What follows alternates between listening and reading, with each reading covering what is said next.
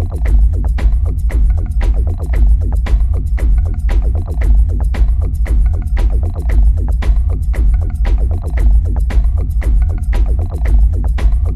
mercury-silver fillings leak substantial amounts of mercury constantly.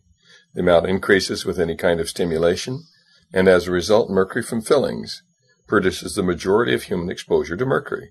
The International Academy of Oral Medicine and Toxicology is extremely concerned about the anecdotal claims of safety by manufacturers and dental trade associations that are at variance with the published, peer-reviewed scientific evidence to the contrary. The precautionary principle requires action once the possibility of harm exists. It does not require proof beyond a shadow of a doubt that in the case of heavy metal and xenobiotic exposure is both nearly impossible and unnecessary, in our opinion. What you're seeing is mercury vapor coming off a 25-year-old silver amalgam filling in an extracted tooth. The background is a phosphorescent screen. The mercury vapor absorbs the fluorescent light, and you can see it as a shadow on the screen. This is mercury coming off a filling that was dipped in water that's the same temperature as the human body.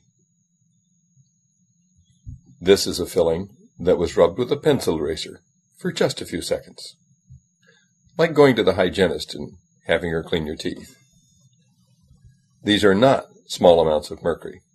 If you can see it, it's more than 1,000 times higher than the Environmental Protection Agency will allow for the air that we breathe.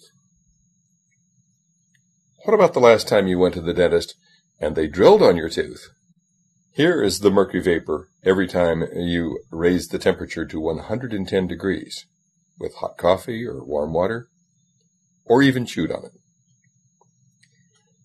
Mercury comes off fillings every time you stimulate them, and that stimulation causes the mercury to continue to leak out of the fillings for an hour and a half at a minimum.